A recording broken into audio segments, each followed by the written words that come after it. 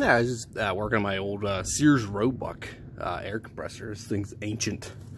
Needs some love and attention, but I just want to show you guys these little connectors here real quick. These things are really nice for soldering your connections together. Okay, sorry guys, I had to come inside here. It's getting pretty loud outside there, and so I wanted to show you a little bit better here in detail. I got a couple packs of these. So there's all kinds of different sizes. You know, what gauge of wire is this? I can't remember. And it comes with some heat shrink, which is so small, I don't even know what you'd even use that for. But you can buy these on eBay or Amazon, the same difference. I got these on eBay. Yeah, eBay. I got them there. Okay, so I'll show you how they work. Like for tensile strength, they're pretty strong, but they're not really good for, you know, if your wire's gonna have a lot of pressure. I mean, there's really nothing, you shouldn't have your wires under too much pressure to begin with, but you know, I'll show you here. But they do work really good. You know, I do a lot of off-roading, so actually I do have a lot of problems with like connectors. Used to have a lot of problems with connectors getting dirt in there or water corroding. So you want the centers of the wires that's like solder in there. Okay, so you kind of want to, got that little bit off center there. There we go.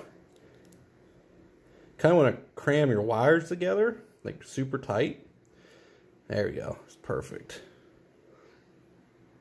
So now I found best to use, this is a grill lighter, like a torch one.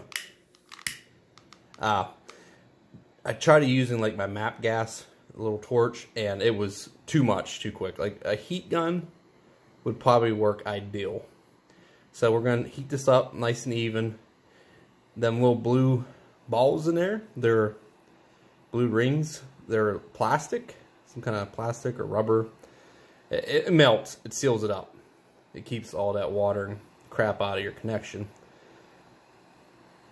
And just kind of heat it up nice and even. Said if you take your time, sorry about the camera, I don't know, it just refuses to focus correctly anymore. I think it's time for a new one. Okay, so you just want to heat it up nice and even, looking good. Just take your time. The more time you take, the better these turn out. And if you do it right, they work really good. I had these connected on a couple different things, and I don't think I ever had a problem with one yet. Okay, she's looking pretty good there. Get a little bit more heat in the center on the solder. Like I said, these, sometimes like them regular butt connectors or whatever, they'll get corroded in there, and then you'll lose connection. Happen to me quite often, you know. Some dirt and crud in there, and it corrodes and breaks off or whatever, what have you. But these are sealed up. Okay, it's looking pretty good. You don't want to get too hot and melt the rubber through. It's pretty resilient, but like a big torch will do it. Alright, it's looking pretty good there. Okay, now it's very important you let this dry. You have to let it dry. You can't like just tug on it now. Okay, so it's nice, good, and dry. There we go. And it's looking very good. It's connected very strong. Let's see if I can pull this apart. I mean, honestly, I'm pulling pretty tight on that. Let's see here. There it goes. But, I mean, that's pretty tight. I mean, that's really, you know, let's see if you can. So, it holds tight and water sealed. So, these are a very good little thing to have.